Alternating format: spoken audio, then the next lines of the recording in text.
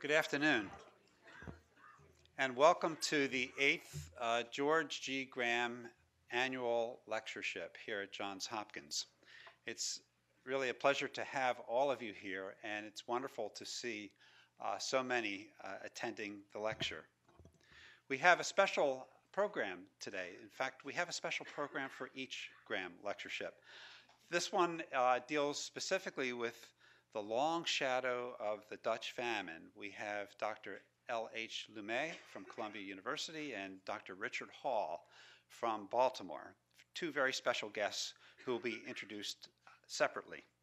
I'd like to recognize the Mittendorf Foundation for supporting this lectureship, in addition to the International Child Nutrition Fund and Dr. and Mrs. T.C.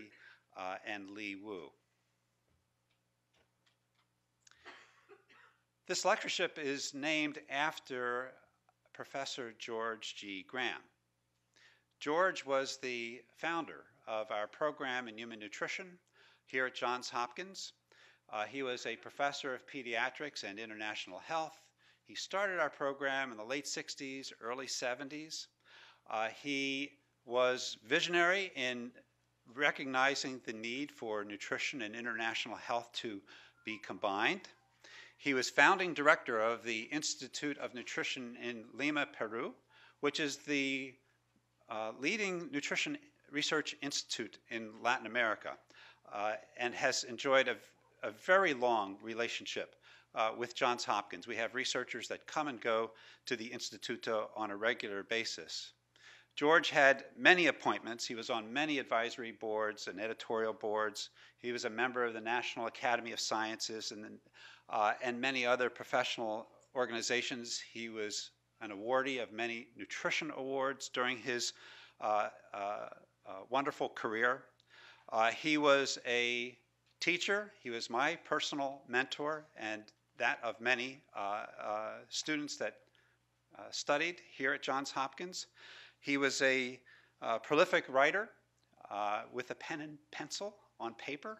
He could write beautiful papers the first time, and was a pioneer in the nutrition area. These are just a few of his selected papers on copper deficiency in infancy in the early 60s.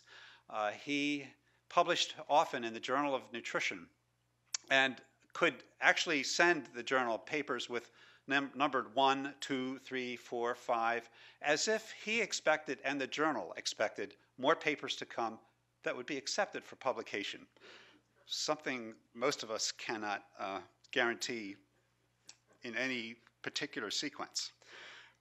He was a pioneer in studying the growth of children and what foods were required to help children grow and to help them recover from malnutrition, and what that did to their bodies in terms of body composition, in terms of growth, what kinds of foods were best to give children under conditions of context, whether it's in Lima, Peru, or elsewhere, what foods were available that could best improve the growth of children, especially in poor urban areas where he worked incessantly in Peru. So he has set a standard for all of us, and many of his papers continue to be cited today in the nutrition literature. We had the honor of launching a professorship in the name of George back that became reality in 2005. I have the honor of being that inaugural professor in his name, and it is truly an honor to be that in that position. We immediately started to drive toward initiating a lectureship in George's name, which started when the Mittendorf Foundation came forth with a grant, and other wonderful folks have come forth to help support this lectureship since then. We've had great lecturers, Ken Brown, who was on the faculty here in the program in 1978 through 84, and an early director in the program following George. Bill McLean, who was on the faculty here in the 70s and early 80s. We had Nevin Scrimshaw and Carl Taylor, with Charles Stevenson, Claudio Lanata, and our own Bob Black, who is here somewhere. There he is, speaking about nutrition and infection and its interactions. And that was a particularly wonderful session in 2009 that you can see on our website, in the Center for Human Nutrition website, where Nevin and Carl bantered back and forth for nearly an hour, sitting here talking about what led them to link nutrition and infection and the interactions that occur when they were publishing their papers in the 50s and the 60s that led to a WHO monograph on nutrition and infection in 1968. We've had Ricardo Wawi talk about growth in children, Andrew Prentice about mechanisms that support nutrition interventions, Michael Golden, who is a pioneer in solving problems of severe malnutrition in very much his own way. And last year we had Bruce Ames talking about micronutrients and aging and how to protect yourself to at least 100 years of age. And he was also quite provocative. Those who are unaware of history are destined to repeat it. And paraphrased, you can't know where you're going until you know where you've been. And in many ways, that reflects a theme of today's lecture, that we need to understand the famines that have occurred and why they occurred and what the consequences are so that we can better, perhaps, prevent them in the future. The 1991 International Conference on Nutrition said that by the year 2000 that we would eliminate famine. Well, that probably has not happened. It certainly didn't happen in the next 10 years, and there's plenty of reasons for it to continue. But if we understand why it happens and what its consequences are, perhaps we stand a chance at stopping famine in the future. So we have a wonderful program today that will, I think, enlighten us both scientifically and in terms of living history of what went on there 70 years ago at this time of the year. I'd like to now introduce our esteemed and beloved Dean, Mike Clegg. What does he want? What does he want? A school grant, innovation award. Who's going to come to the microphone, he's already here, and introduce our first speaker. Dean Clegg. Yep. Thank you, Professor West.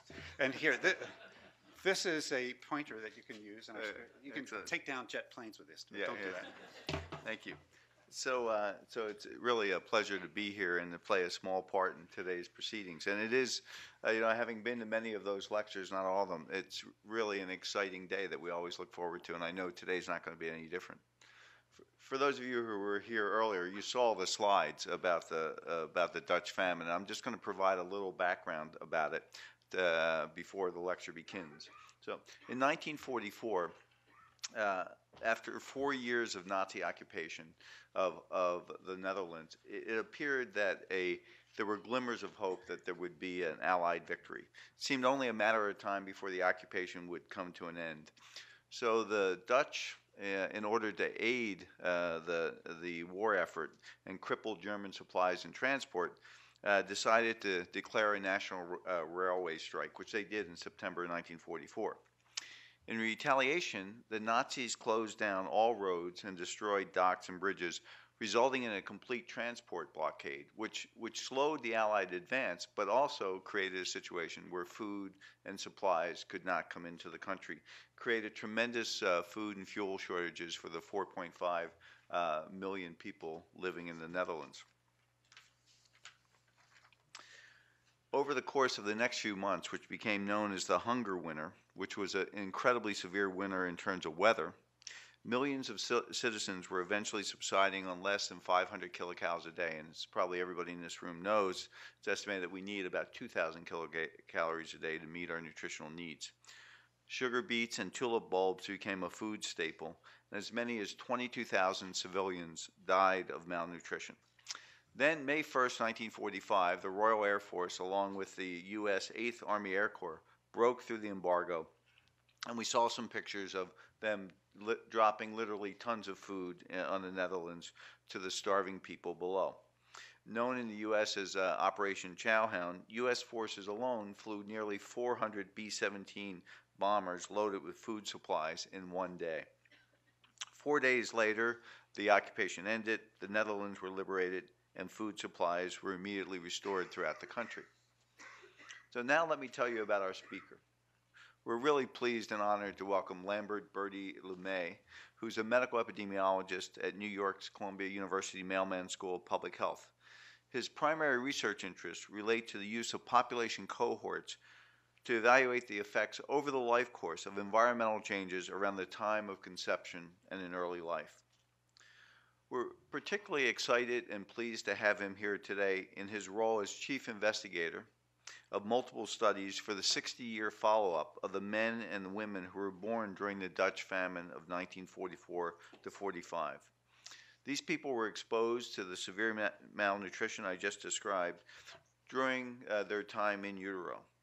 Dr. Lumey has reported extensively on the immediate and long-term health differences of prenatal famine exposures, including size at birth and adult body size, lipid profiles, glucose metabolism, and other health outcomes.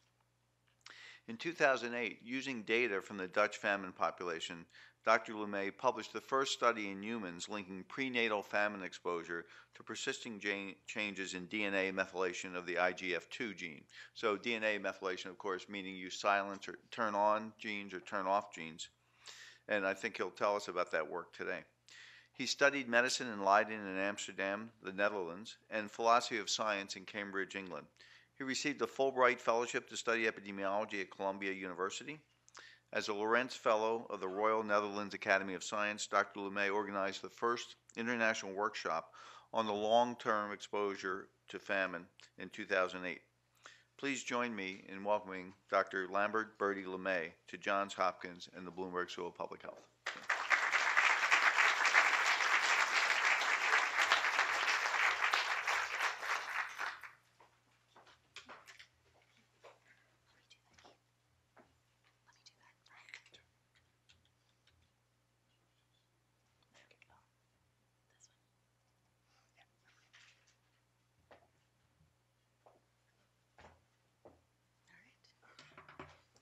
So let me see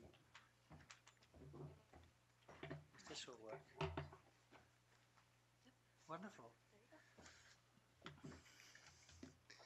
Ladies and gentlemen, esteemed Dean, thank you for your gracious introduction.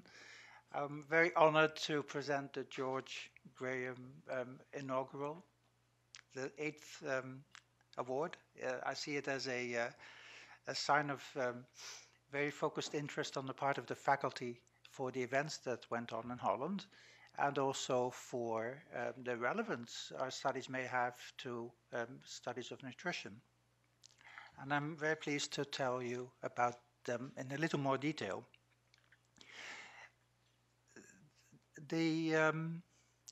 My talk will serve also as an illustration that sometimes if you set out to study certain phenomena, over time, the focus of interest in the study changes, and you find that you are trying to address questions with your study that were not part of the original study design. As an example, I started the study to directly, from a historical perspective, look at the impact of the study, because my professor of obstetrics in Amsterdam was convinced that maybe women who were conceived in the famine later, when they had their own infants, would show differences in birth weight. The infants would show differences in birth weight depending on whether they themselves had been exposed to famine in utero. And because of the prevailing system in the hospital, it was possible for me to pull some of those records. I think currently the interest in the famine studies is not so much primarily on the historical events, but much more so on what the famine can tell us about long-term impact of changes in the environment. So if seen in the context of the fetal programming, fetal origins hypothesis, it seems to me, and we've demonstrated to some extent, that we happen to have data collected that bear on this question and that allow us to say, in a very extreme nutrition exposure situation, what is likely to happen. And if so, maybe we can derive some insights in terms of the timing of the impact, the duration of the impact, the follow-up, and compare this with other studies that go on from the biological point of view, from the laboratory point of view, for which human populations are more difficult to assemble. So to repeat my notion, we have, I'll use this, we'll have a sustained interest from the more general perspective of programming that particular outcomes, and the focus has been on obesity and maybe glucose, could be driven by changes in the environment, people say usually in the prenatal period. And in the first level of analysis, one would then try and make a correlation between the outcome and the event, the exposure, and say if we find a statistical relation between this and that, maybe they are related. Of course, then the lab people say, this is epidemiology, you have to be more than that. You have to have some biology, you have to make a plausible pathway. And fortunately, we have many technologies now that allow us to look at ways the DNA is modulated with the silencing or the activation of potential of the genes, so we can look at DNA changes.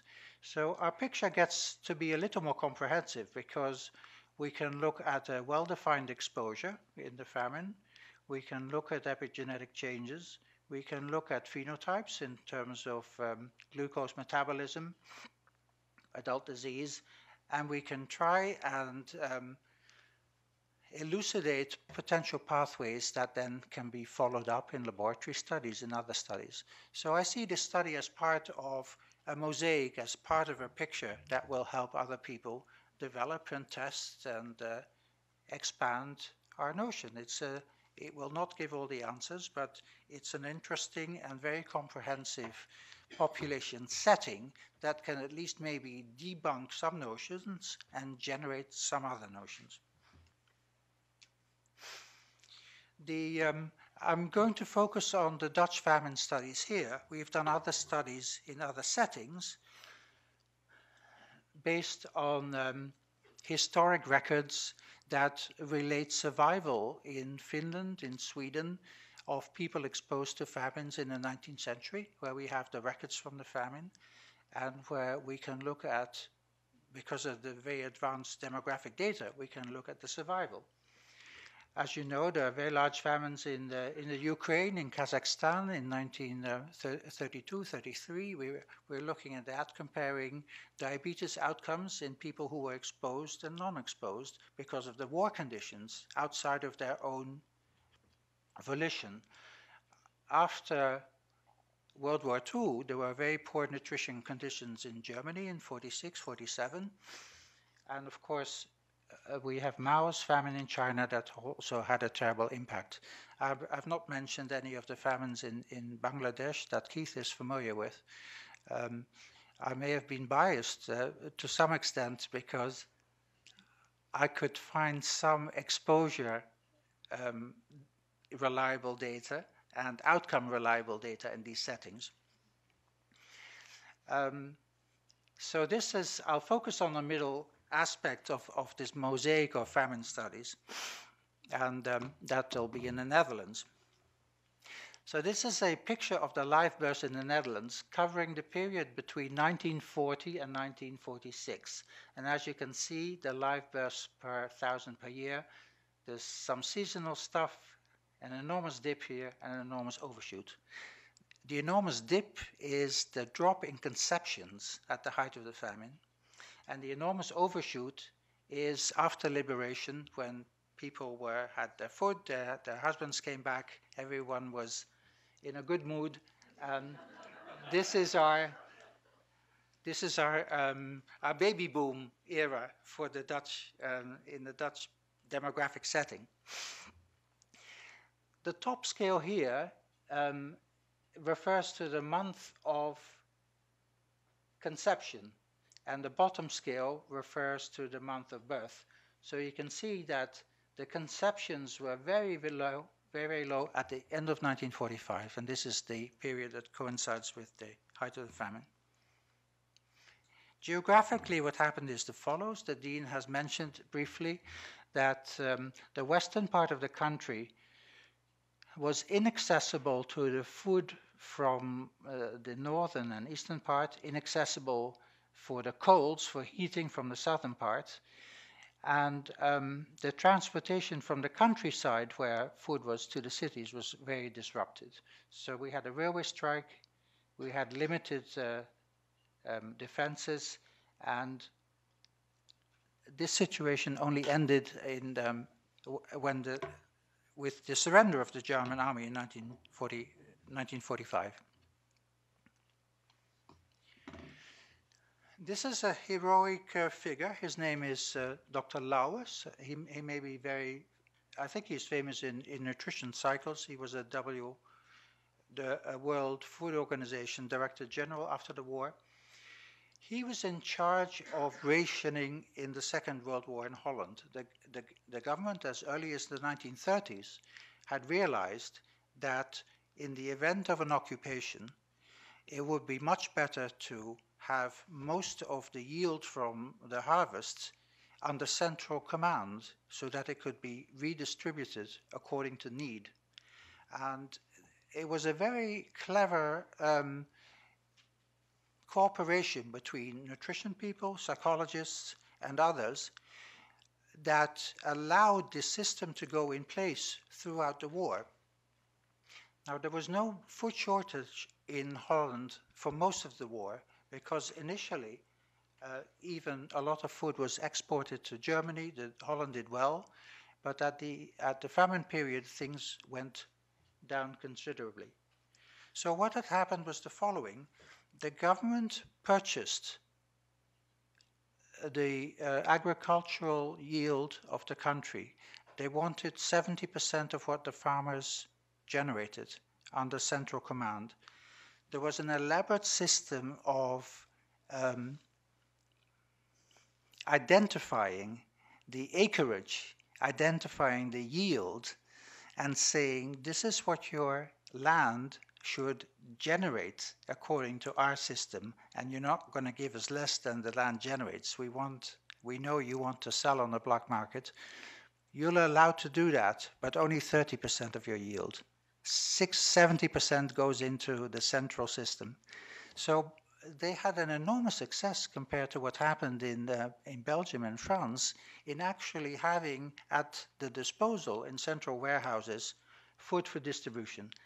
So these reflects the rations that were given out to individuals on a weekly basis in central kitchens in the larger cities, and people would generate their coupons based on how many people in the family were there to provide this.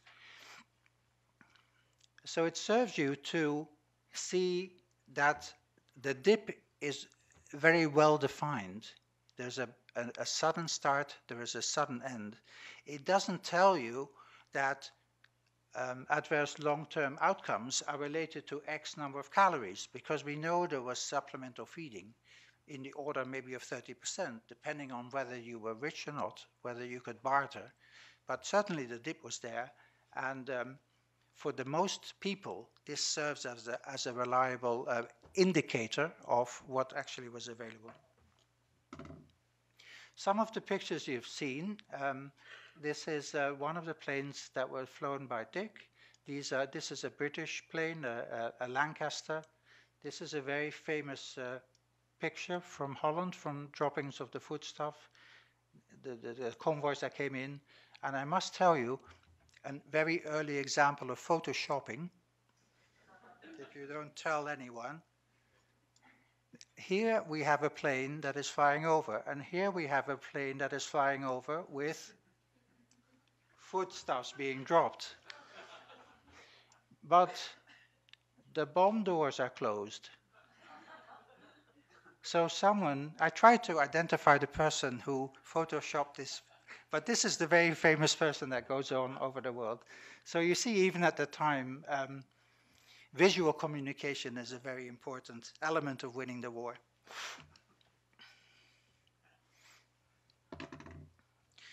We identified in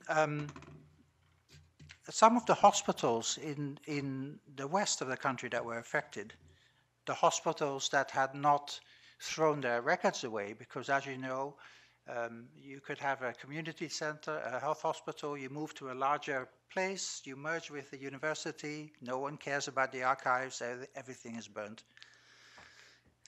We were fortunate that we could identify some large hospitals that had kept their records, and we would then have available to us a time series of maybe 60 years. So we looked at the changes in the birth weight in the Amsterdam University Hospital. These are the months of birth. So you could see the lowest birth weight, end of April 1945. This is the time of the liberation. The background are the nutritional rations. And you can see that the solid line, the birth weight, went back to normal, this one, within a few weeks of liberation. Very, very fast response.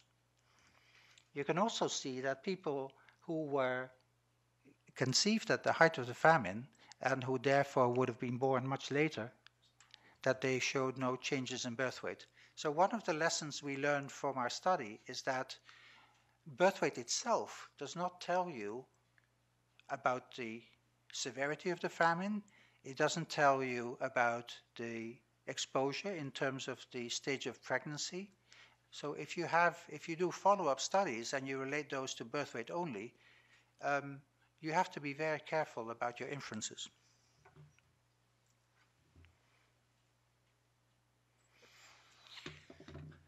A little complicated, but the basic story here is that if you plot the pregnancies over 9 months in relation to the time, starting in May 44, going all the way out to 46, some infants will have been, this being the severe famine period, some infants would have been exposed at the end of their gestation period, and some infants in the middle, and some infants at the very beginning.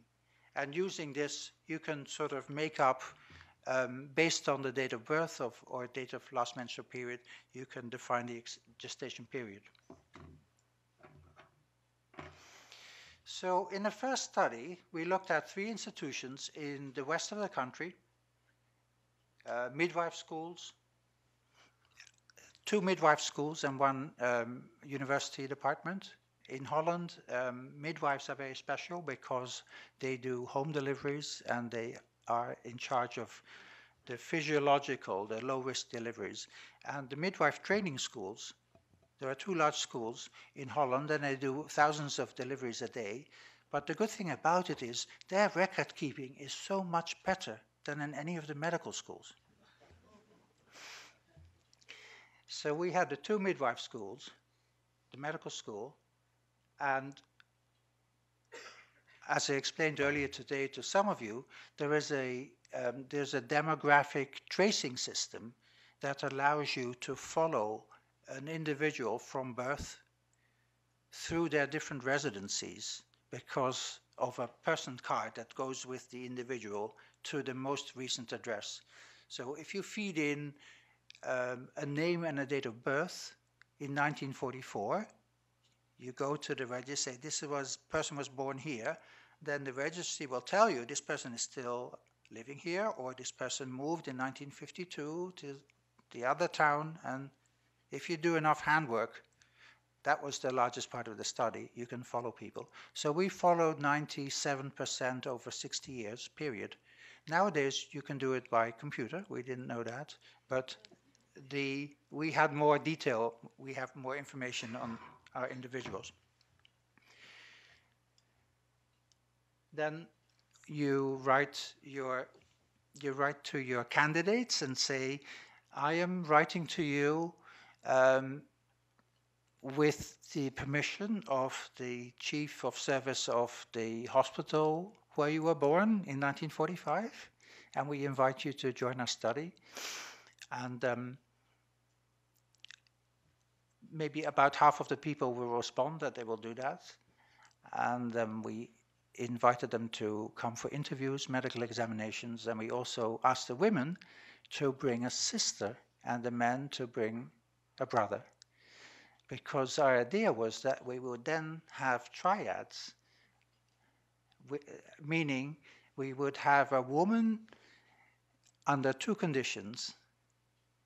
We would have 2 pregnancies for each woman, and we would then compare the outcome in the first girl with the outcome in the second girl, one of the girls being exposed to famine in gestation and the other not. And this would allow us to account for some of the genetic variability and account for some of the common aspects of the family, and for the same of the boys.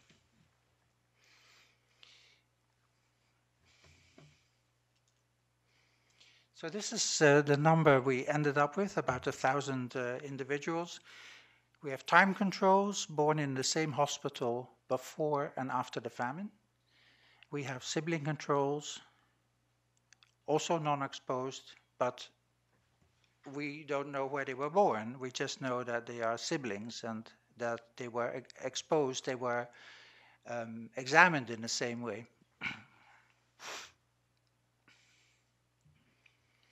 So at age 57, we look at the various outcomes from the glucose tolerance test. We compare impaired fasting glucose, impaired glucose tolerance, both, or diabetes mellitus, in men and women.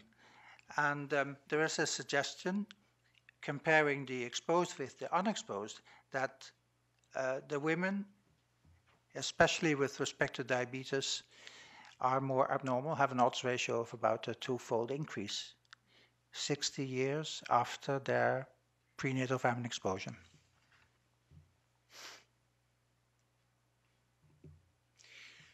And now we do the next step. We compare the individuals with their matched sibling who is not exposed. So this is taking into account some genetic differences. Now first we'll look at the right panel. We see that all the bars are up. They moved up. They're positive.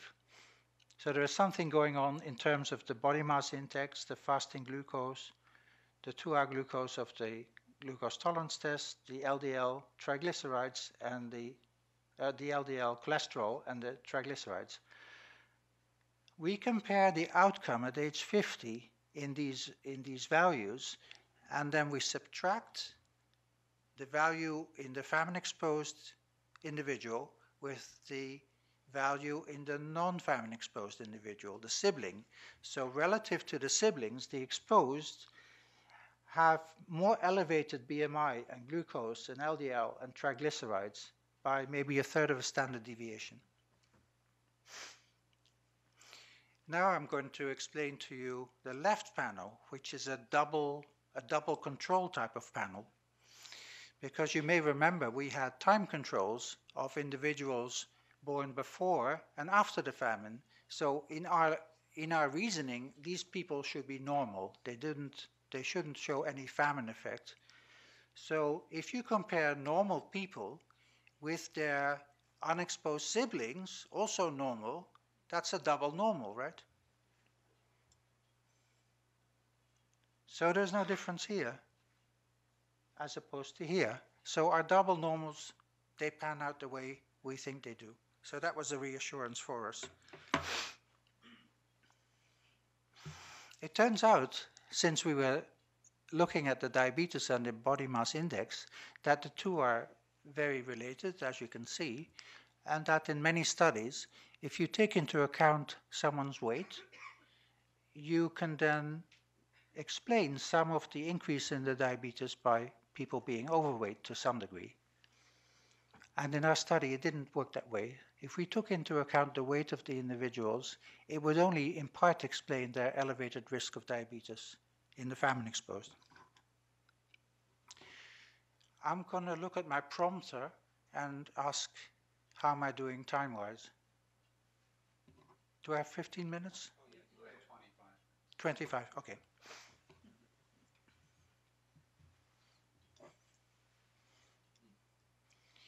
So this is on the 970 here because we lost 100 in not mix up of tubes, but some people have the first measure, not the last, so the numbers go down a little bit.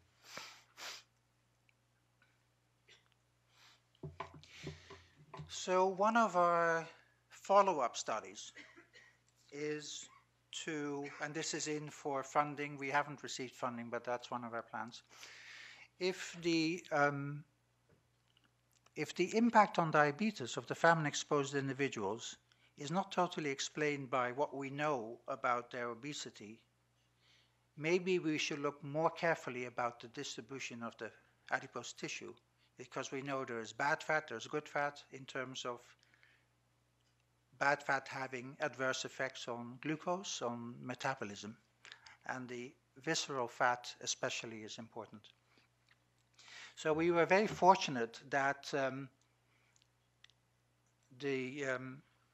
we have collaborators who are specialists in the analysis of MRI scans. And as I can see, the green is the subcutaneous fat, there is the intermuscular fat, there's the visceral adipose tissue, and these are cross sections where you can see the long muscles of the back and the front, the vertebrae. So you can imagine having cross sections will allow you to identify the proportion of visceral fat, the bad fat, and see whether the famine exposure had any effect not just on the being overweight, but as to where the fat was programmed to go. We were, as a second thing, we were extremely fortunate because our collaborators in Leiden University work very closely with Philips Industries. And Philips makes MRI scanners, and the MRI scanners don't just make 2 slices, they make 1,200 slices. So you can put someone in the scanner, and then based on 1,200 slices, you can create a 3D picture of an individual and tag all the tissues, or remove the subcutaneous fat, or show the visceral adipose tissue that you would want. This is the omentum, of course, and the intramuscular.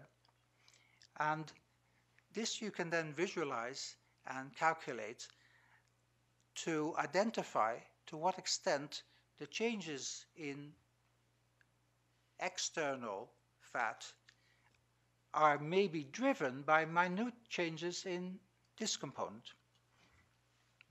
So that's trying to get at a pathway as to how the adipose tissue distribution may modulate and may account for different hormone effects. A separate line of research was to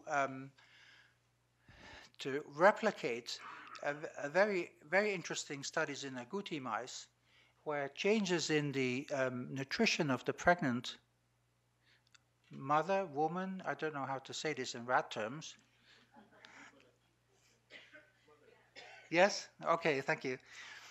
You can affect the offspring coat by giving methyl in the mother's nutrition.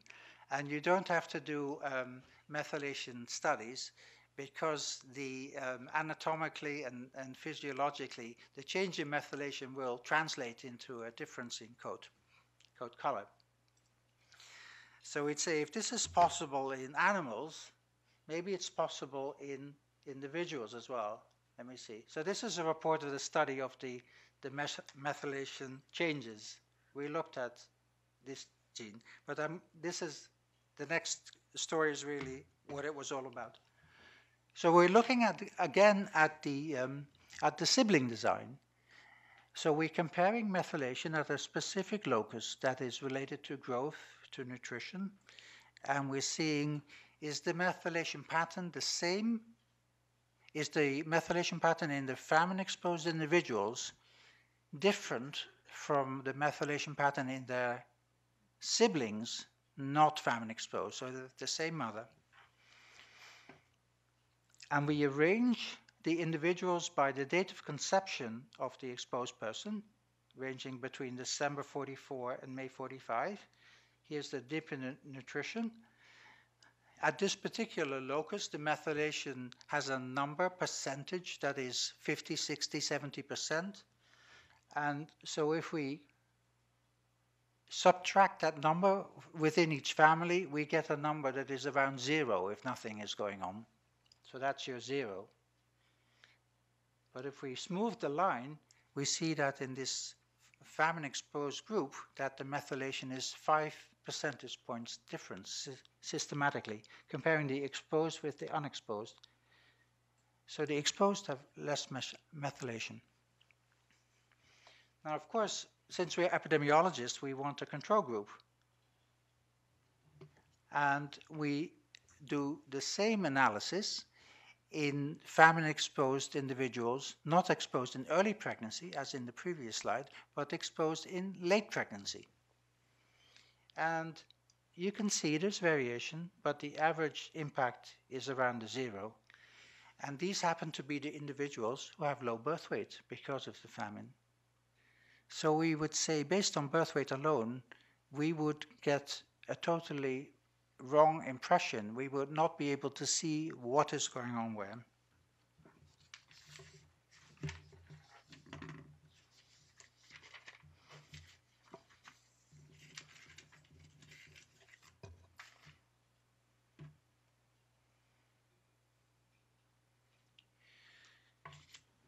Some of the studies in these individuals are being continued because we now further integrate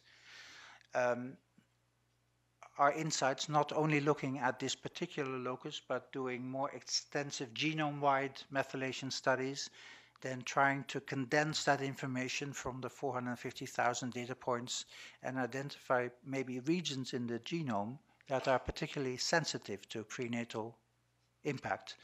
And of course, from our point of view, it would then be important to say, well, are these on particular pathways, these changes in the genome, that could maybe explain changes in glucose metabolism and these various other aspects. We're a long way from that because it's very difficult to link phenotypes, health outcomes, with methylation levels at this very small group. But that's our way of thinking. So another perspective is to say, step away from the smaller studies where you have all the biological detail and look more at the population level. Do we see across the country, if we can identify individuals with exposure, do they die earlier? Do they die of different diseases? Are they equally successful in life? Those kinds of more general questions. But you need a different study for that. So we recreated the data based on what was available.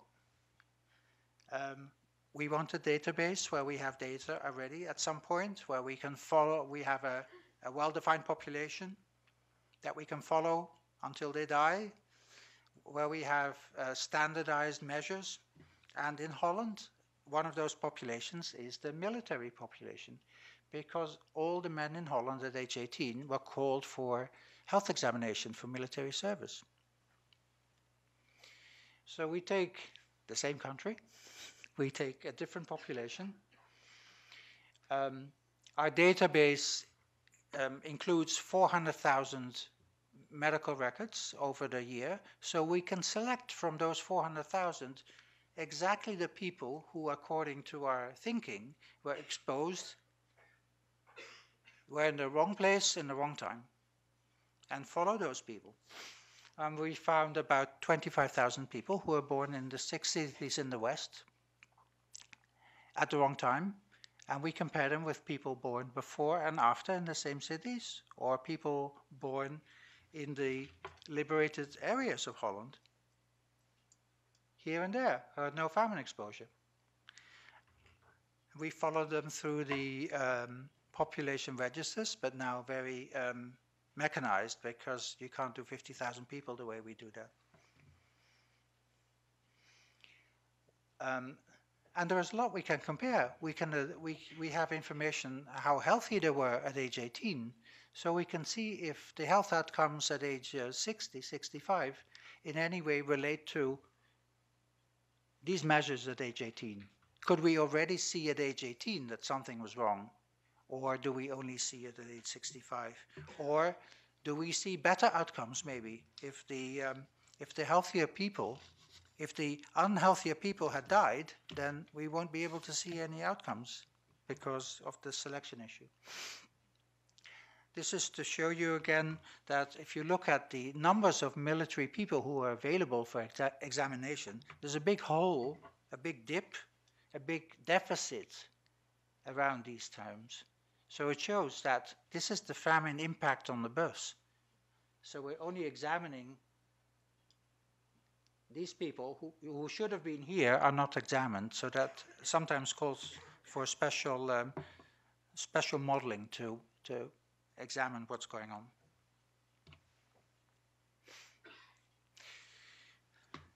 A long time ago, 40 years ago, at Columbia, these data were used to compare if at age 18 the measures of intelligence, special education, whether there was any difference in the famine-exposed military recruits, comparing those with famine exposure or not. So we have here the soldiers, the recruits at age 18, arranged by their date of birth, and we have manual, non-manual, so by their father's occupation, and control and famine. So the top two lines are the unexposed group and the famine group among fathers with manual education, the scores. And then the bottom are the famine and control exposed among the non-manual groups. So I never know how the numbers work, but the non-manual would have the best outcomes at age 18. But the interesting thing is that there would be very little related to famine exposure if you follow this over the time. And the same for these outcomes. This is the Raven score, and these are other scores. So there was no impact at age 18 at the national level of this exposure. A very famous paper that we are now re-examining also looked at body size, looked at what they call obesity, but in fact what it is BMI over 27. And they seem to say, comparing the manual and the non-manual, there was a big increase in obesity among the famine exposed. So this is under further review at age 18. So our work now is to follow the people beyond these first observations to see what their mortality experience is. So I told you we start with 400,000. We take out the people in the wrong place, in the wrong time, the births, the 25,000. We add control groups, and we follow up about 95%, and we have a large number of people traced. And then we arrange the all-cause mortality by the trimester of birth of the gestation. And what we see is maybe a 10% increase in all-cause mortality over this time period. The follow-up is through age 62 because the others are still alive. So we're only seeing 10% of the cohort. After famine exposure in early gestation, the first 3 months of gestation. The further follow-up, of course, is possible to look at the cause of death because of many studies that fetal programming suggests that those with low birth weight have an increased risk of cardiovascular disease, increased risk of diabetes. So we would then think in our national population, we don't have the birth weight of the recruits, but the birth weights are the lowest in the third trimester exposure. So we can say, do we see something at the population level of these differences? And the answer is we see nothing. We see nothing for cancers, we see nothing for cardiovascular, we see things for very poorly defined conditions, meaning external causes of death are non-natural causes, suicides, those various conditions, or conditions that have no label on them, that it's like a leftover conditions. And some of the other natural conditions that we still need to collect more data on because of the limited numbers. So the other natural, ill-defined, not very nice to have an ill-defined group that causes excess mortality, right? Cerebrovascular, liver conditions, and diabetes. Now, diabetes would be very interesting for us because there are many other studies that suggest that maybe diabetes could be a long-term outcome, but we only have a few hundred cases now. So this number, it goes somewhere, but I would want to see it in 10 years' time. And as I suggested, the external causes, very hard to interpret. So sometimes a very simple question with 50,000 people with a national follow-up, you still don't get the answer. You just, what we can say safely is that if anything is going on, it will the maximum effect size would be in the order of 10%. There's no way there could be a twofold increase in mortality or a threefold increase that you might conclude based on a smaller study where the variability is larger. So that's maybe an appropriate way to frame the answer, is that we exclude certain larger impacts. And then we would have to think that 10%, if it's true, what would it predict in terms of other conditions in other settings? This is a little complicated. I'm just showing this because I'm collaborating with economists. So this is a different world. They are interested in disability, benefits, unemployment, human capital. And because of the setting in Holland, we can link these data to the mortality data and to the other variables. So it's possible to do an econometric study on the more social outcomes, on the not well-being, but on social integration, on early retirement, on various other components that are more comprehensive than health. And these data are currently being used for that purpose. See, this is what they do. I've never understood, but it works. So I come to the end. In interpreting the data, we started with what is the impact of the famine? Was it bad? Was it good? Everyone, of course, knew it was bad. How bad? The badder it was, the better you get published. So the initial studies were bad, bad, bad. And then we have some perspective. We can address some of the biases. We can say there could be maybe a couple of points increase in body mass index. There could be an elevated risk in the order of 1.5 for diabetes. There could be a 10% mortality increase. If this is true, what impact would that have? Or if this applies to other settings, what impact could that have? If these findings apply to fetal programming, if this is like an extreme laboratory where you look at starvation as the exposure, and these findings apply to fetal programming, what is then the impact, and how would you examine that? So the focus of the study is shifting to some extent away from the findings to what they mean for other studies, what they mean for biological pathways, what they mean for how we can connect the early life, the puberty, the late life, and of course what happens in the next generation. There's an enormous interest in these studies.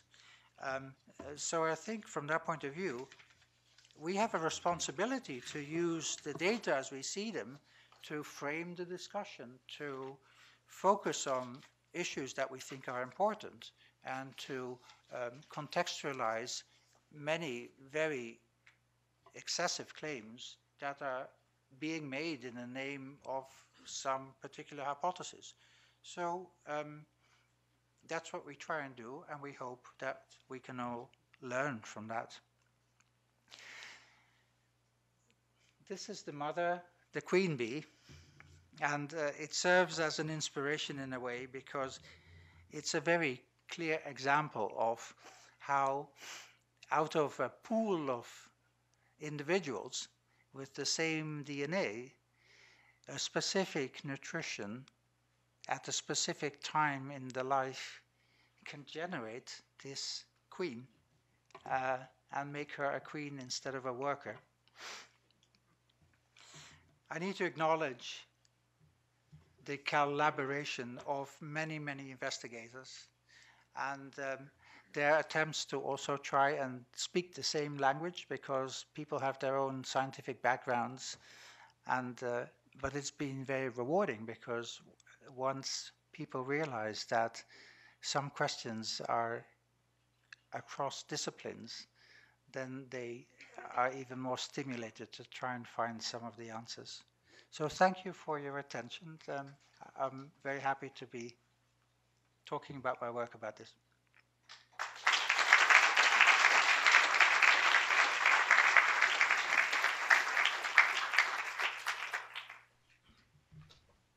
We have obviously time for questions and answers, so we thought we would keep you on the hot spot. Sure, sure.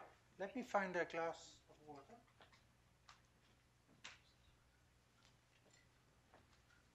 Very good. Thank you very much. One could expect that fetal losses would be much higher in famine period, so there'd be some selection that actually, for those that make it to a live birth. Is there any evidence in that Yes. scenario? Let me answer your question backwards. At 18 years, there's a big hole in the numbers. There is excess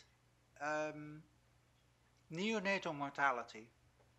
But once you survive to age 6 months or so, there's not much going on in terms of excess mortality. So then going back, more fetal loss, yes. How would you document? You just know that something's going on. So my response to that is to see if we can, could we in any way model, could we in any way have some assumptions about the types of fetal loss that would not have occurred had there been no famine, and then see what that would, how would that impact our findings? Can we make us, so the idea is to give people a story that assuming this and that, which you may believe or not, this would happen. If we are less extreme, this would happen. And this is where our work with economists gets to be very helpful, because they are much more familiar with these counterfactual reasonings and the econometric literature that tries to deal with these questions. But selective survival is an enormous issue. But we may be able to say the likely impact with extreme assumptions is going to be small in relation to the outcome. And in that case, we would be reassured. But if it could be twice as large as the outcome itself, then we're in trouble.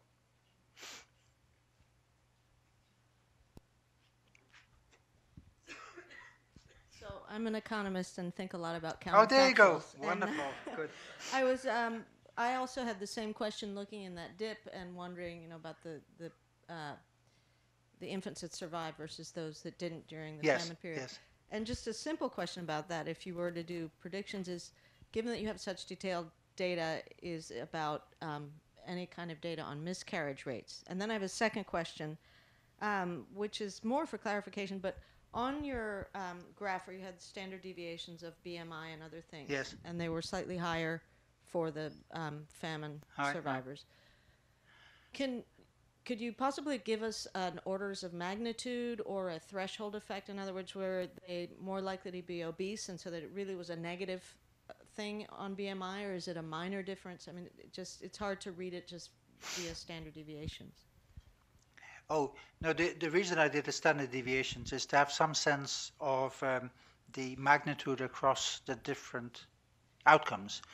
But in terms of BMI, it's like 3 or 4 points. So 25 to 27, 25 to 28, 25 to 29, those types of shifts. Yes, so it could push you over the threshold, but you have more power if you look at the real values, not have a cutoff.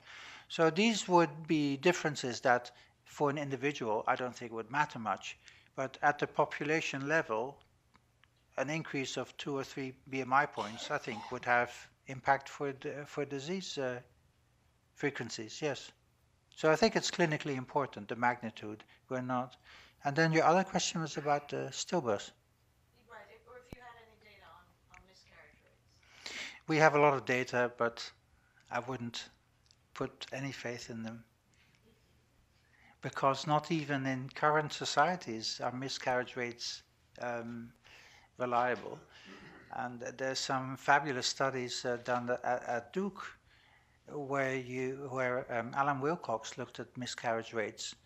But he did that because he had preconception women, and then he let them conceive and try and conceive, but he would bug them every day, and he would monitor and scan, and then he would say, hey, you have a baby. I mean, 1 day, 2 day, 3 day. Oh, you lost your baby. So that sort of study showed the enormous attrition in the very early stages of pregnancy. And if we talk about miscarriage in a clinical sense, we're talking about 15, 20 weeks or even beyond before it's even recognized by the women. So it's a very complicated thing to examine. One of the things that you didn't talk about was the similarity of these events in women having children when the women are grossly obese. And has anybody looked at, since the pregnant woman is communicating with the fetus to across her placenta, has anybody compared the blood chemistries of a grossly obese woman with a woman who is severely anorexic and therefore probably isn't going to be able to get pregnant? But those are two different ranges of the nutritional spectrum. I don't know from my studies, but I know that in terms of the adipose tissue distribution, there are very extensive studies of overweight individuals who try and lose weight. And then people monitor where they lose the weight. There are studies of anorexic individuals who try and gain weight. And there are studies of pregnant women who try and lose weight. So I'm sure that in some of these studies that I think were initially focused on body composition and adipose tissue distribution, that there must be sera drawn that would allow you to look at this.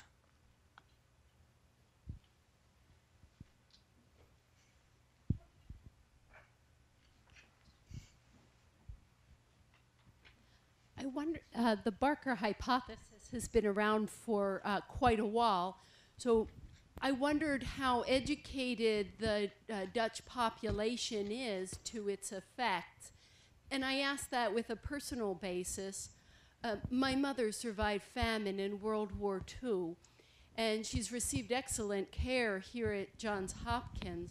And she's had detailed analysis of how this affected her, and has been able to make changes in her lifestyle and medication so that she's not only disease-free from having illness, has been able to cure that, but the methylation and the microbiome has also changed. So with that very personal success story of what can be done, I wondered how your study accounts for people who might be equally motivated and receive that level of care or insight into their health.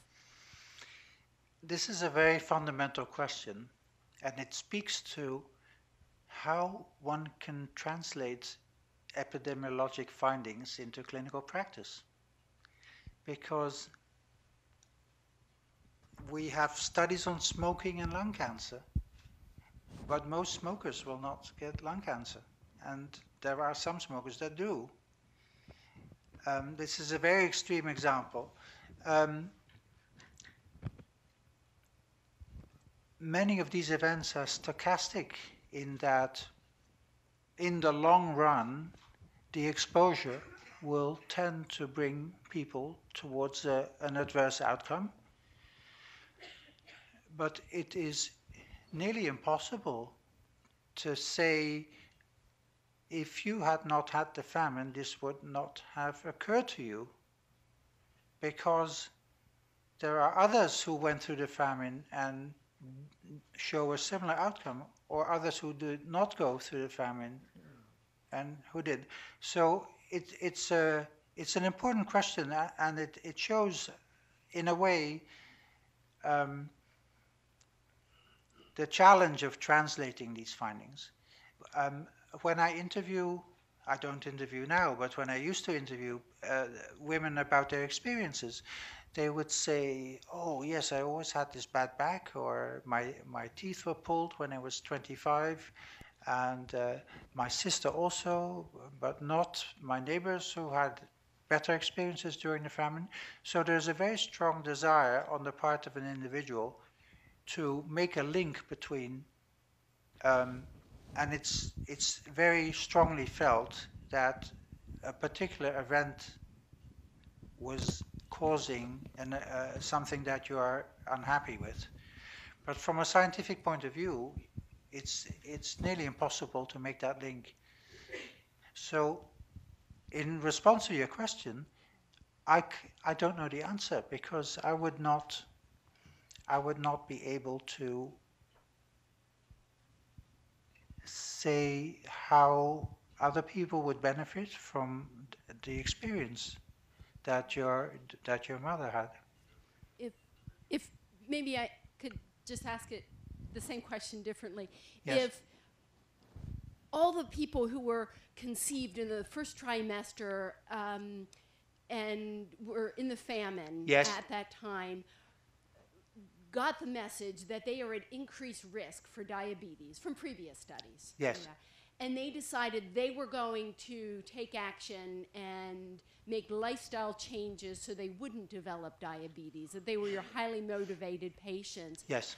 Wouldn't that affect your data as you march forward and monitor your results? Wouldn't the people who had that extra warning of their Okay. knowledge of their Now exposure I understand you better. affect the results of your study? Yes, this is okay. Thanks for rephrasing. The awareness about some specific famine exposure impacting on health is not universal. It's not as if everyone knows that they have to change their behavior in a certain way because they were in the famine. No. But if it were true that the early exposure generates this, that if this is a real biological thing, then I think your first part of your question is also very right, because you could then say, in the aggregate, people exposed to that type of exposure are at a high risk for that, so maybe we should focus screening based on when you were born, where you were born, and focus on a risk group. So that's very true.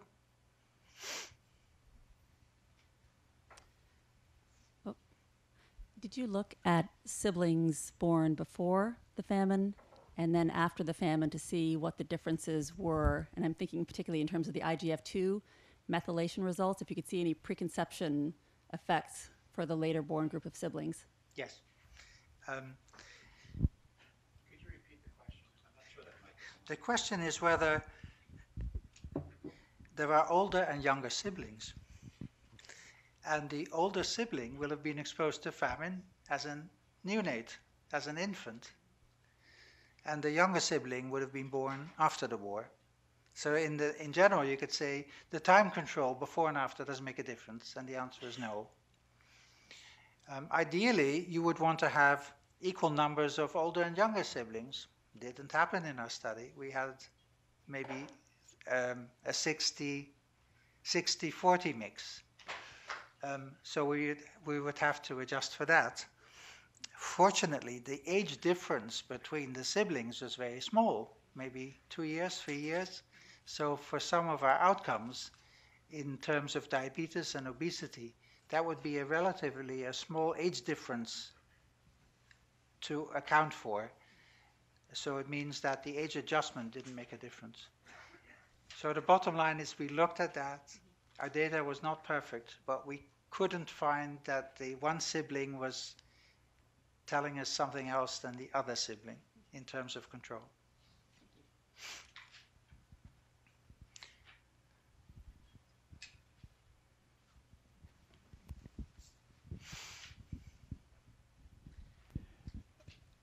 On the mortality questions, first of all, thank you. This is really an enlightening talk, and scientifically very frank. It's nice to see what's happening in the follow-up studies.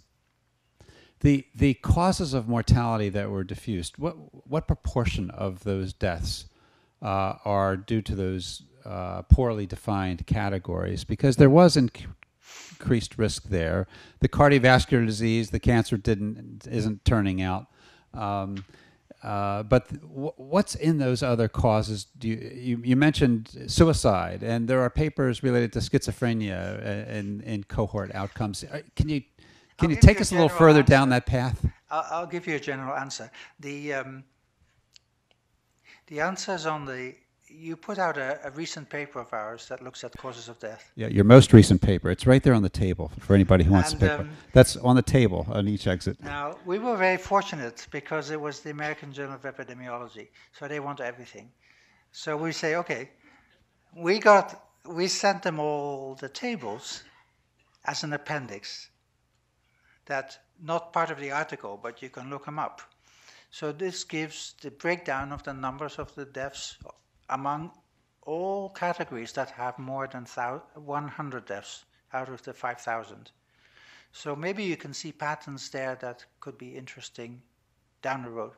But as a more general response, there is a relatively large group of undefined causes. Maybe in the order, I don't know, 5 or 10%. So if you find an elevated risk in there, there's no way you will ever get beyond knowing that they are from unknown causes.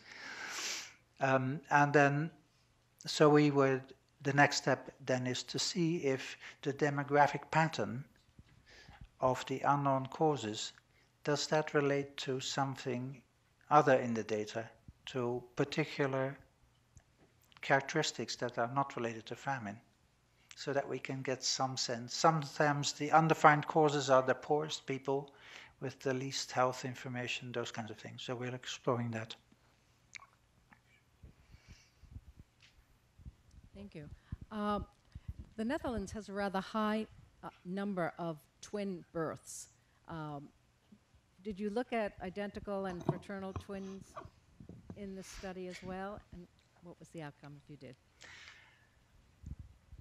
We have the first clinical study is 1,000 deliveries, singletons, because I didn't want to deal with twins. I say if I find differences, how do you interpret the findings in twins? In the military study, the data are not, the data are organized not by family, but by the recruit, by the individual, and there are no family identifiers. So we tried to construct twins by saying if someone were born the same day with a father with the same profession in the same village and had a higher rank birth order than the other person, going down 6 levels of identification, we may have a twin or a triplet.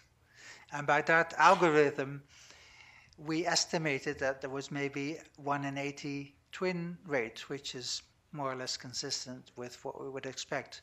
So now I'm talking to the twin registry people in Holland. There's an enormous activity by Dorrit Boomsma, a very famous person. So I want to talk to her and say, the people in your registry, ask them their military number, and every good soldier will remember their military number, because it's an amalgam of the date of birth and then a number 1, 2, 3, 4, 5 going between 0 or between 1 and 999. So they only have to remember the last 3 numbers.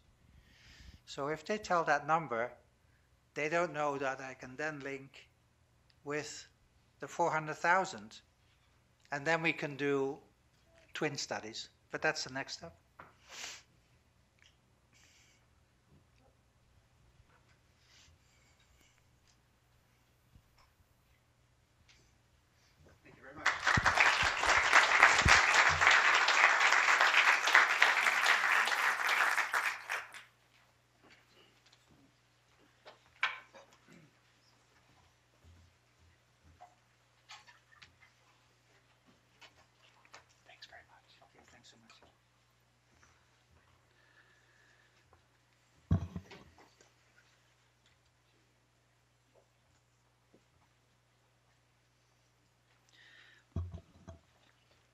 It gives me great pleasure to introduce our second speaker.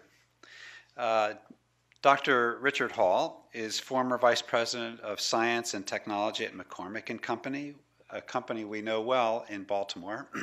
For those of you who were living in Baltimore up through the early 80s, you could tell what spice was being produced at McCormick every day by just taking a breath of air in the city, especially down along the Inner Harbor. He was a member of its board of directors until retirement in 1988. Dick graduated from Harvard in 1943, received his master's in 48 and a PhD in 1951, also from our sister school to the north. He is former president of the International Union of Food Science and Technology and the International Academy of Food Science and Technology. And in that capacity, Dick worked closely with many of the nutrition leaders of the past several decades. He is former vice chairman of the Food and Nutrition Board of the National Academy of Sciences, served on the Academy's committees in various capacities. He's a fellow of the American Association for the Advancement of Science and a distinguished fellow of the Toxicology Forum. He's the author and co-author of 80 papers and book chapters in science. During World War II, however, he served as navigator on a lead or called Pathfinder crew in the 493rd Bomb Group of the 8th U.S. Army Air Force, flying missions over Germany throughout the war. He received the Air Medal with 4 oak leaf clusters and the Distinguished Flying Cross. He's highly decorated. But the reason he's here right now is because he flew some very special missions that I found out about at the last George Graham lectureship in December of 2013. And we were standing there and we were chatting, and Dick said, "Keith, do you know what my first nutrition intervention was?" I was thinking weaning food, formula, developing a new infant weight scale, in nutrition. He said, "No, none of those. I was the lead navigator for the Army Air Force that flew food over Holland to break the Dutch famine of 1945. And my jaw went like this. And so it became clear that there was convergence about having Dick here with us today, and as we commemorate the famine 70 years ago, and to join Bertie in this lectureship today. So, without further ado, we would like to invite Dick to come to the microphone and wax on his life.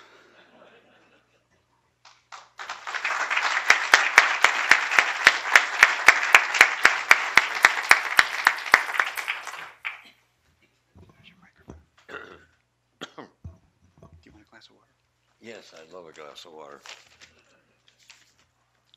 Well, you've already learned the reason I'm here participating in this program. These remarks concern some unusual later consequences of that participation. Sorry.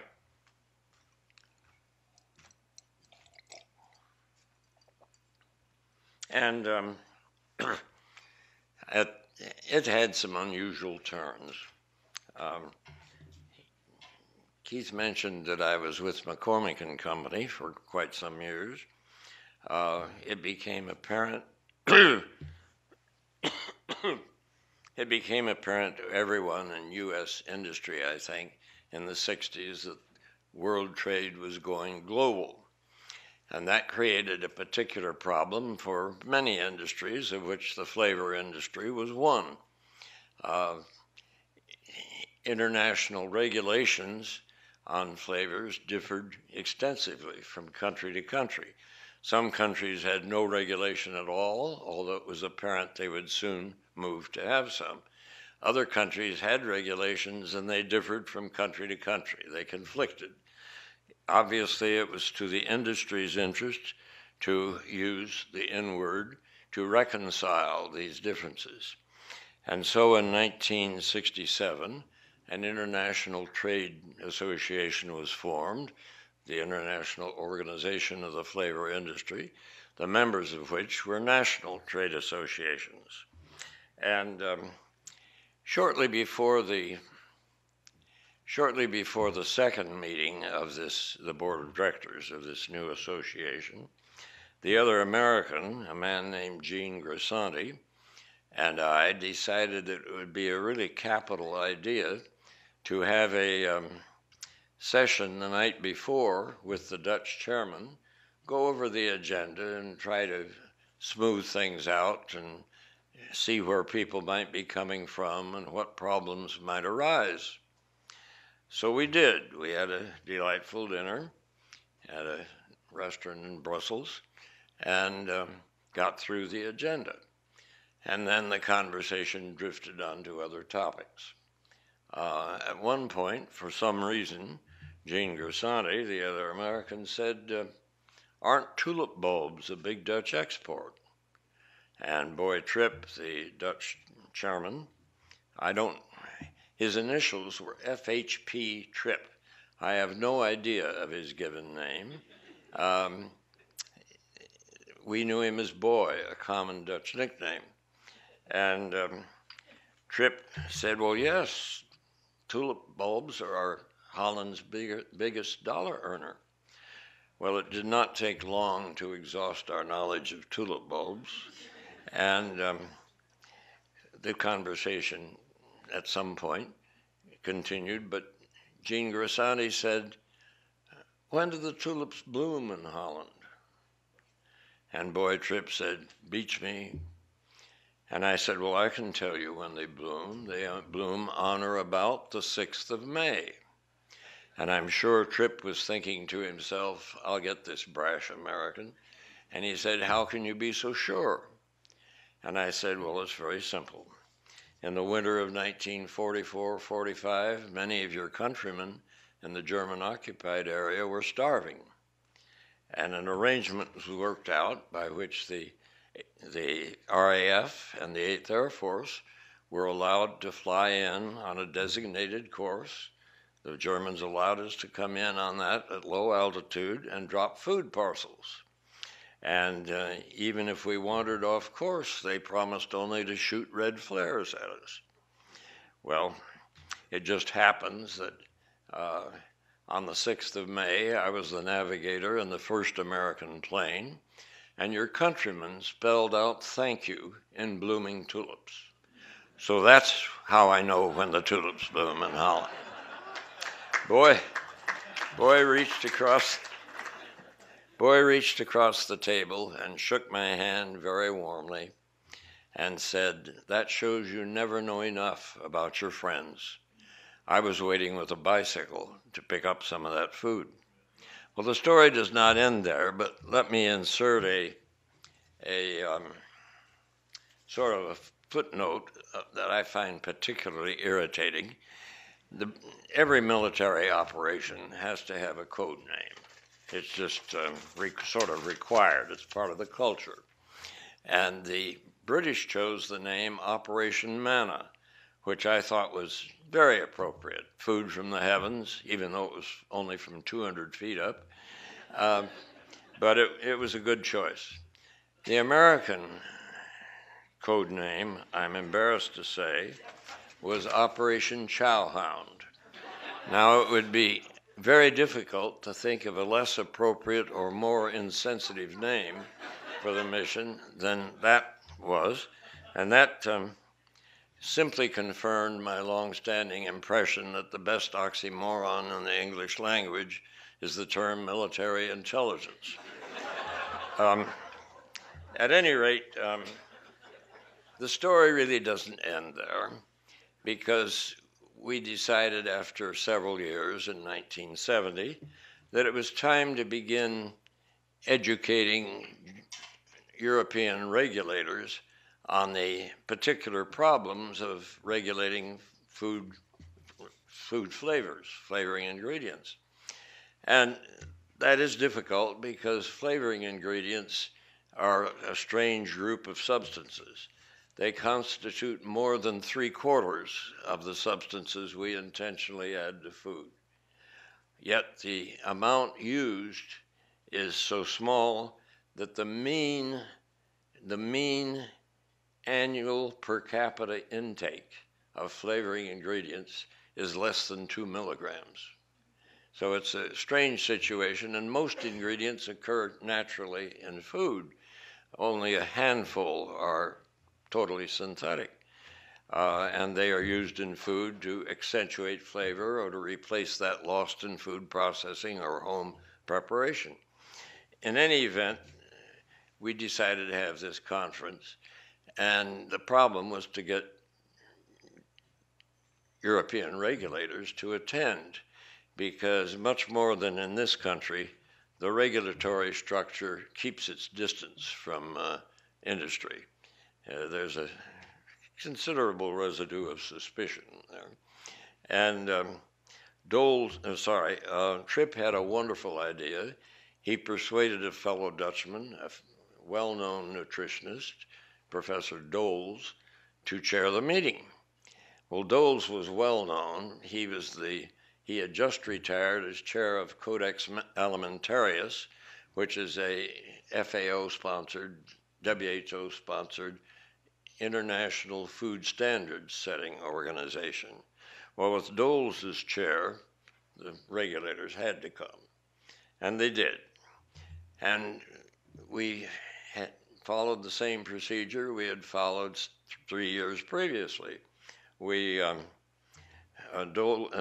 Tripp and I had a meeting before lunch on the French side of Lake Geneva the day before the meeting in order to go over the agenda and try to see how we could best present the information we had and achieve the understanding of the regulators.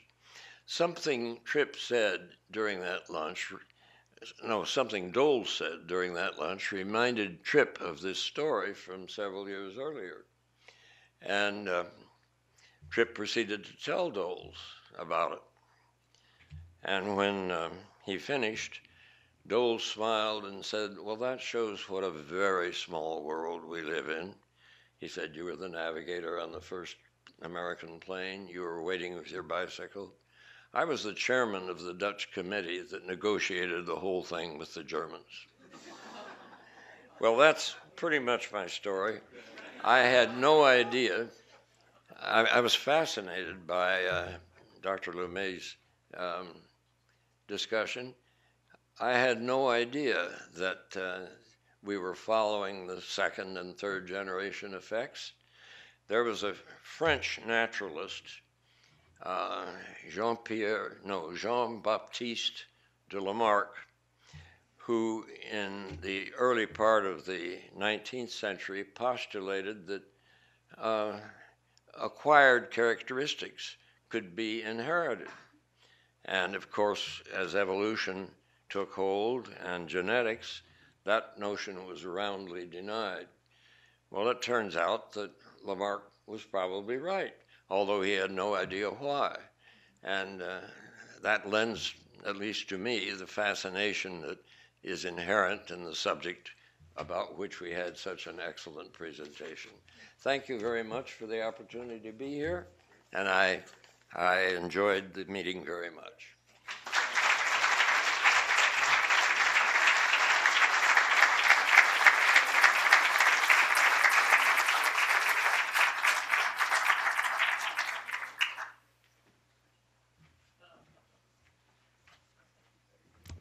Well, Dick, we're not going to quite let you off the hook that easily. We have a few chairs here, and we thought we would invite Dr. Lumey and Dr. Hall to sit up here for just a few minutes and field any additional questions that you might have to each other, as well as from the audience. So we're going to move these chairs. So if we got our microphones, we have science and we have history, all on the stage right here at the same time, and both of our individuals, and both of our guests. It is not beyond us that Bertie, that you're from Holland as well. So you carry a legitimacy as well about this topic. But we thought we would open it up to any questions that you might have from anyone to provoke or stimulate further discussion. Any other World War II vets? So my wife and I, she still has, but I used to run a cohort study of young people age 22 that we're now following into their 80s. And you know, I remember meeting David Barker at a kidney disease meeting, and he was in a room. I just happened walking by, and there were 4 people in the room. And the Barker hypothesis, everybody knows, is the hypothesis which you're testing about fetal programming. And he's a remarkable guy because, you know, I had the sense that he felt that in utero life determined what car you drove at age 50. I mean, it was such a he had, I think, such a deterministic view that off-put people, I think, because he felt, for example, that in 1968 coronary heart disease mortality peaked in the U.S. and has been falling ever since, and he felt strongly that that was due to in utero exposure and had nothing to do with smoking cessation and things like that. So you, on the other hand, seemed to me to take a much softer view. I won't say softer, a more open view as to what the magnitude of these effects are. And so I'd like you to reflect on Barker, who as a pioneer and advocate had to be strong, right? But where you think this is going to settle out in terms of how important, what's the magnitude of these the effect of the in utero exposures? How important are these effects? And you sort of heard it from here, you know, how, you know, she was asking how deterministic, right, in a sense, and how malleable these effects are. My, this is a simple question.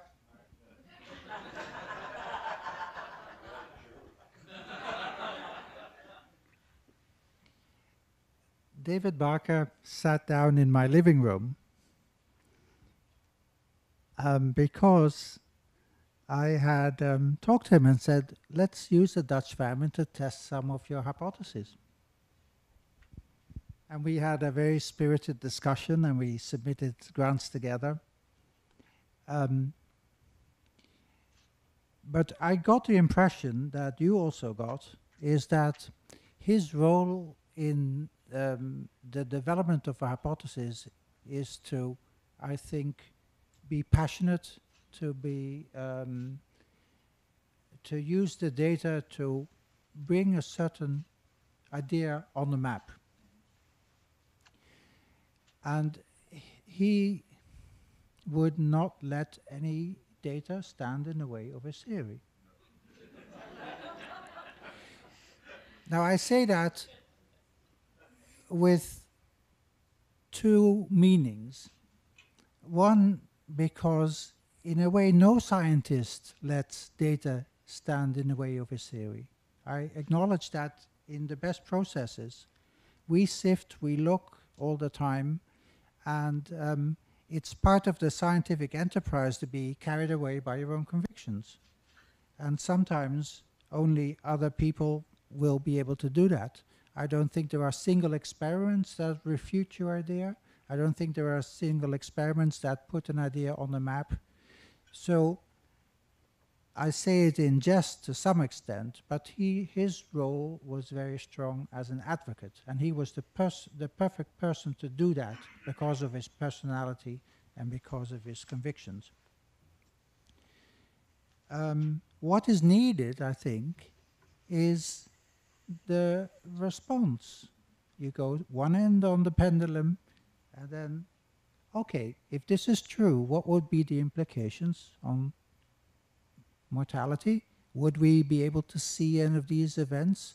Would it not have enormous implications for developing countries? But if you have a certain generation of scientists who, on the basis of this notion, would feel very comfortable to recommend to the governments in India and other places that because of the fetal programming, there will be X% increase in cardiovascular disease in the generation that has experienced starvation and poor conditions in utero, I think that that is a scientific agenda that is not based on data, because we have very few data. So he, as you say, he would be a proponent of a certain certain personalities in science we know very well who are important.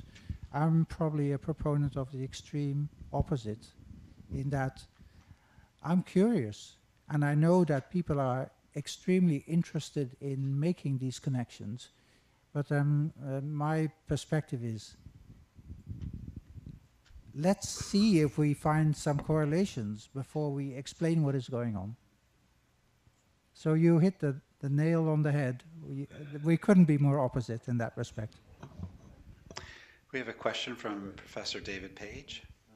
Thank you for the presentation. Would it be helpful to think of this issue as the Dean raises it in terms of looking at the differential patterns of weight and low birth weight, particularly during the first trimester, the different patterns with regard to critical periods during that pattern, and the impact of specific as well as broader deficiencies or environmental factors as they relate to this, so that we could see, if we followed the timeline as an example through the embryonic period, we would see different congenital anomalies and different impact which are observable or not observable, even given your area of mortality and morbidity that can't be recognized or remains unrecognized. But the point with respect to the question raised is, we have these very discrete periods and the issues of risk, which are not moving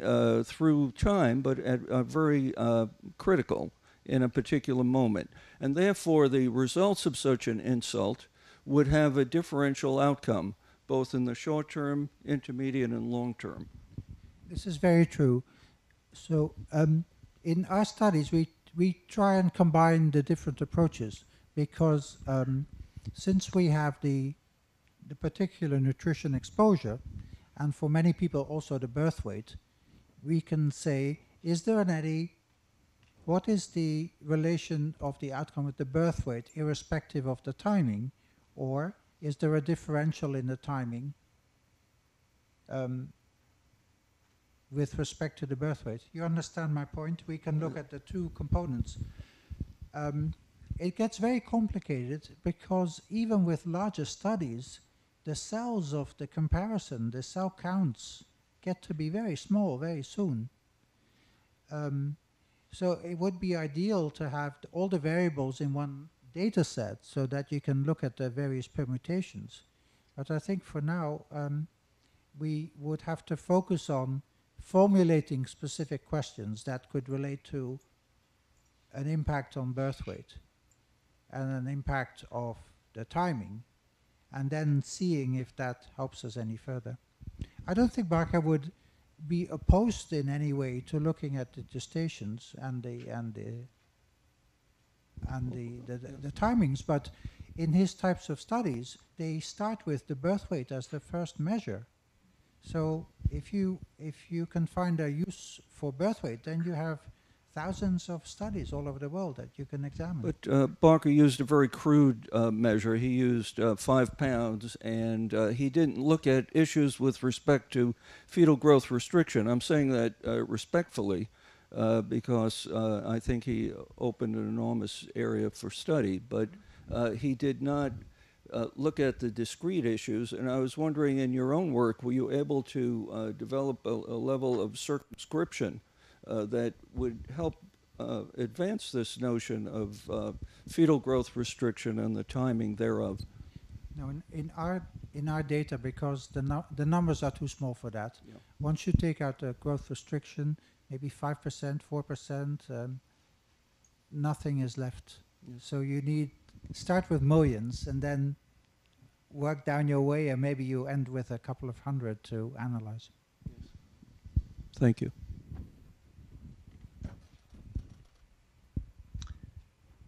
I'll take this opportunity. Bertie, this is me over here.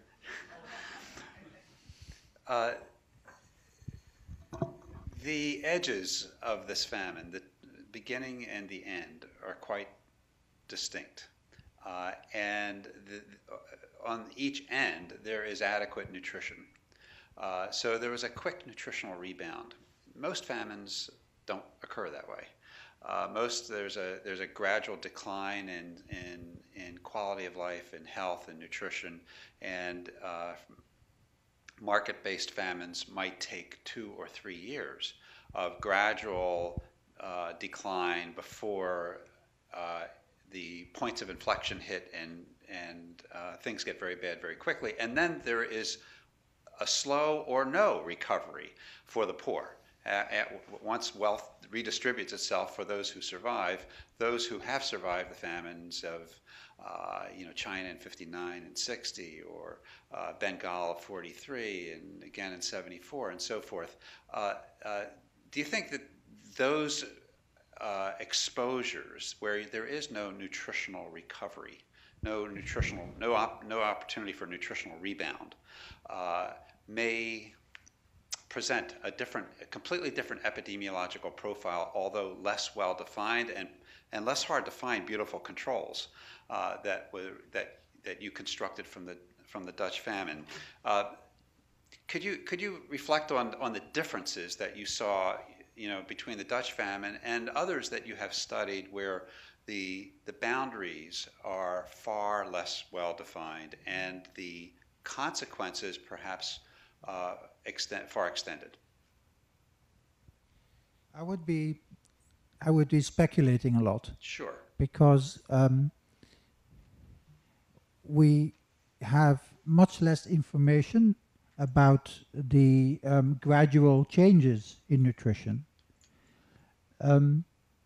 So even in the Dutch situation, I would be very hesitant to make any statements relating the nutrition calorie intake with health outcomes, because we don't know that at the individual level. So you can only make a statement as to that something happened very dramatic, with an impact on birth weights, with an impact on conceptions, on births, that could serve as a model for a prenatal insult of a nutritional nature. And could that hit have any impact later? If so, then we have some sense of a proof of principle. If not at all, maybe we should be less convinced that there is no recovery or there is no impact. Do you want to say something about it? Isn't there also the difficulty that in the famines that he was discussing, as well as earlier famines in the Far East, Russia, those are under conditions where population statistics were less well gathered, and the data therefore far more uncertain than in the Dutch example. This is true, but it doesn't always mean that you can say nothing at all. As an example, we are working with colleagues in Kiev now on the long-term impact of the famine in Ukraine in 1932, 1933. So the statistics are not there in terms of birth records and various other things. But addressing a very broad picture, we use different tools. We look at the diabetes register today, and then we look at whether people in the diabetes register, are they more likely to have been born in a certain place in time? And in this particular instance, the geographic regions in the Ukraine, you can divide 3 regions instead of 2 as in Holland. There was a Soviet-occupied region with very severe famine. There was a region that was not Ukraine, but part of Poland with no famine, and an intermediate region.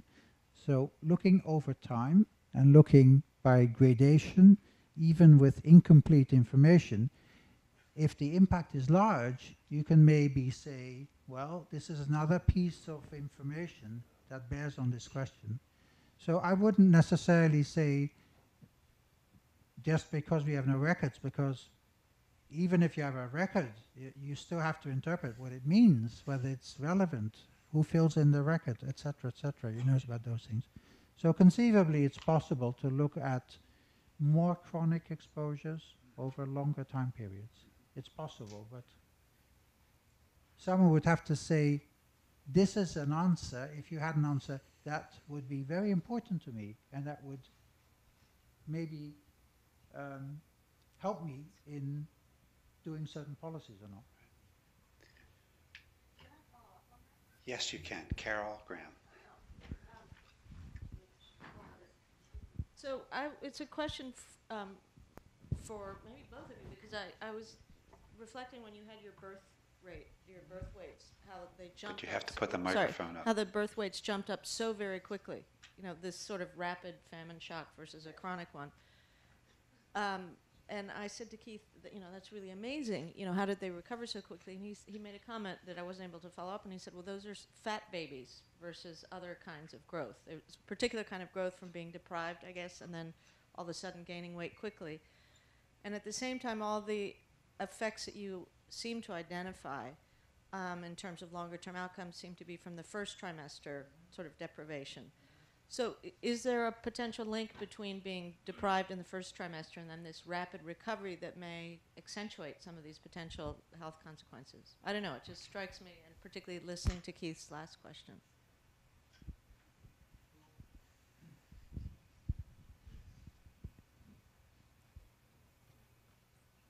You would have to think, you would have to assume, I think as a scientific question, that maybe the people who were exposed to the famine differed in other respects too. If their parents gave them more to eat after they were born because of the memory of the famine, would that make them any different compared to their comparison group, so that you would be measuring this parental intervention in addition to the prenatal intervention? All these kinds of scenarios you'd have to think about and say, well, what do we know about parental intervention in those early years? What possible could have been the impact of that from the rest of our studies? What is the likely effect that we would have to account for? And then compare your observed data in the famine exposed with the noise that is generated by the parental compensation, as it were, and then try and weave your way through these various scenarios. And I think then, I'm sure you, in industry, you have the same kind of conceptions where you say, everyone says, what about that, what about that, what about that? You should be able to put some in the categories noise, some in the categories maybe, some in the categories if so, large effect, some of the categories if so, small effect, and then come to some reasoned assessment, evaluation of what's going on. Okay. We'll take one more question over there. Oh, there was one. Who else? Okay.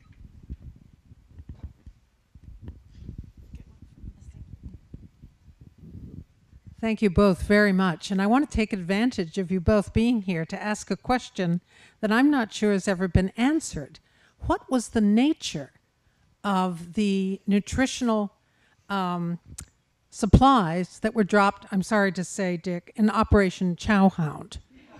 Because I imagine it would be probably considerably different from how we might intervene today, based on perhaps our not so good knowledge of what would be appropriate supplemental emergency nutrition. I would like to think that the situation was as well thought through as your question implies. My impression, and it's only that because I didn't look inside the packages we dropped, my impression is that it was basic foodstuffs, things that were easily available in England during the war, and food was tightly rationed there. I think probably some military food preparations were included, things like K rations and so on, and C rations. But I don't think I very much doubt any nutritionists were consulted in what was done.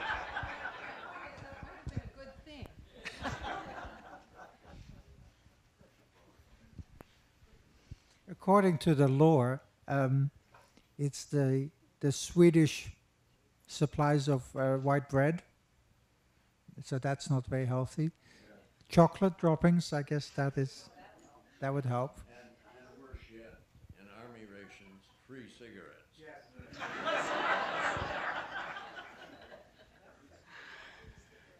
There's one more question, I think.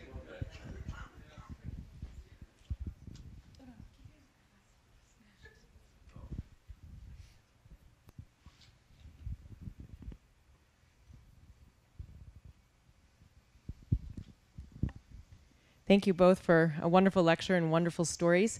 I was wondering, because low birth weight is a crude measure for in utero stress, and it has many pathways.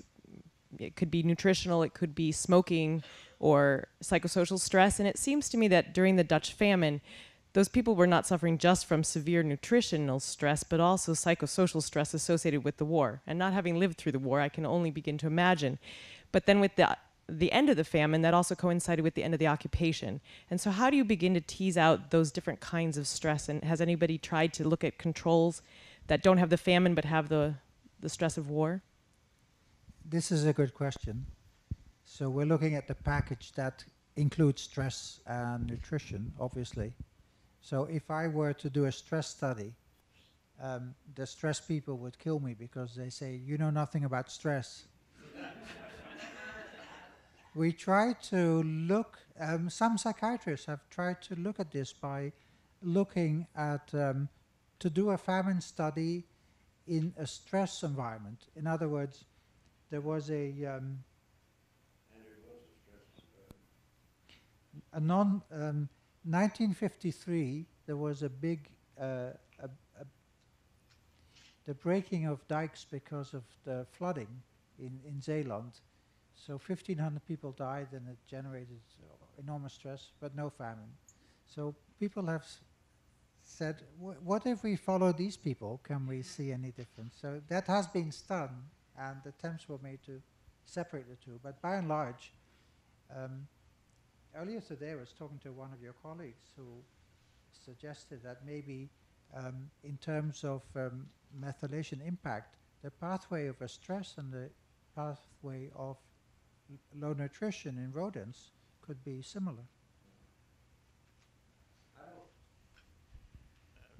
I don't think there is any way you can separate out the very difficult to quantify stress factors from the more easily quantified calorie and other factors. I agree. Well, we wish to thank you both very much for a wonderful lectureship. So we wish to your hand.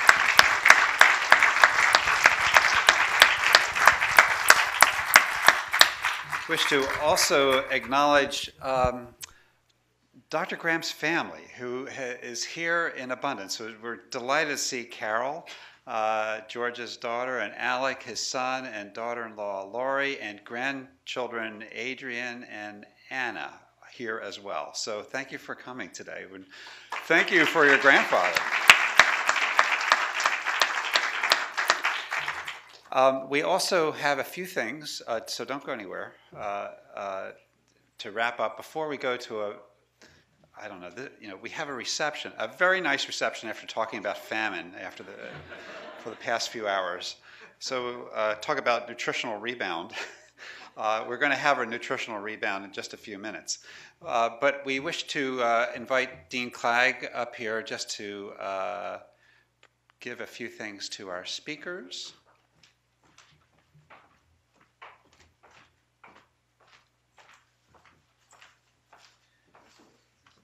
You don't have to open it up, but in the past 24 hours, in discussions with both Dick and Bertie, at several points in time, we've been looking for pens and papers to write something down, and never have that.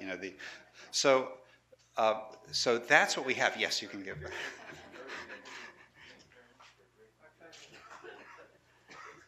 And we have another.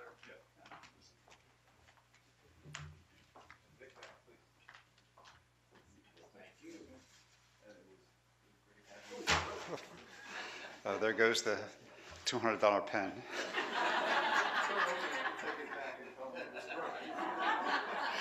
It comes with a 24-day guarantee, so we're all right. But not if it's broken. We also would like to invite Dr. T.C. and Mrs. Lee Wu up here to the stage.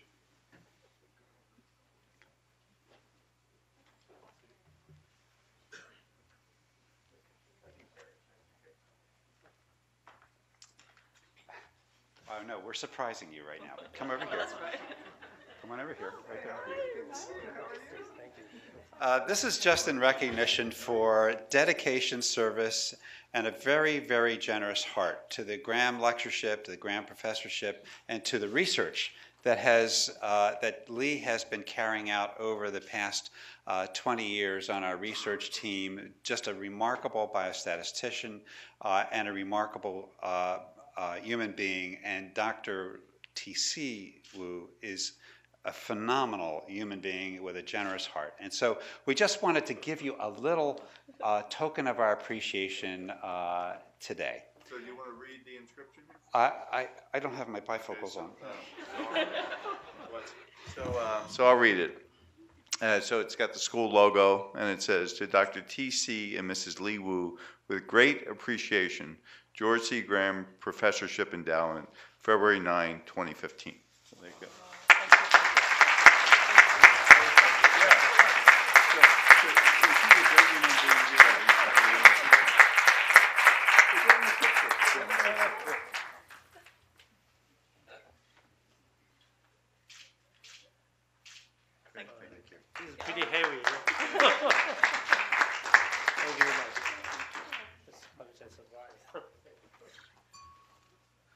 So at this point, we conclude the ceremony, conclude the lectureship, and begin the reception. It's in the Anabacher room right around to the left, and there's plenty of food to just relieve ourselves of this famine thinking. To the right and then to the left. Yes, okay. Thank you very much.